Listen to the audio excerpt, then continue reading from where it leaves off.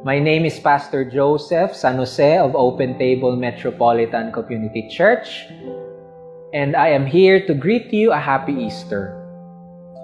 The message of the resurrection cannot be separated from the message of the cross. Good Friday reminds us that Jesus was killed by empire and the temple because he proclaimed a radical message of love, justice, and equality. His message challenged both empire and temple and gave hope, healing, and empowerment to the people. Because of these, empire and temple demanded his blood, as they demanded the blood of so many for many years. But love cannot be killed or silenced.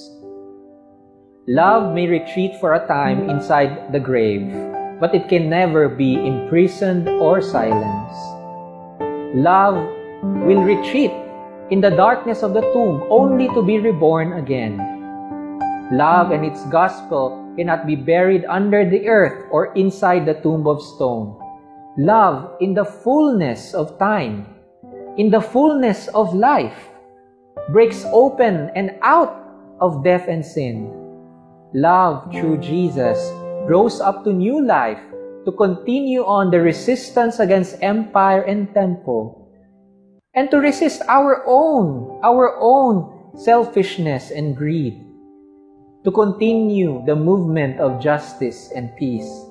Love comes out of the closet to speak its name. The message of Easter is that love will always resist and will always overcome apathy and selfishness. Life will always rise up and conquer death and decay.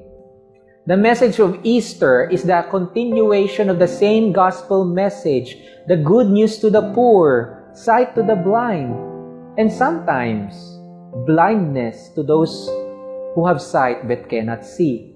It is the same message of freedom to the captives and the proclamation of the reign of God, that the reign of God is at hand.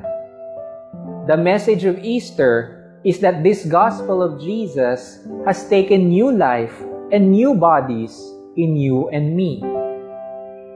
Are we willing to speak the joy and the hope of this Easter gospel to everyone, but most especially to bring new life to those among us who need God's life the most?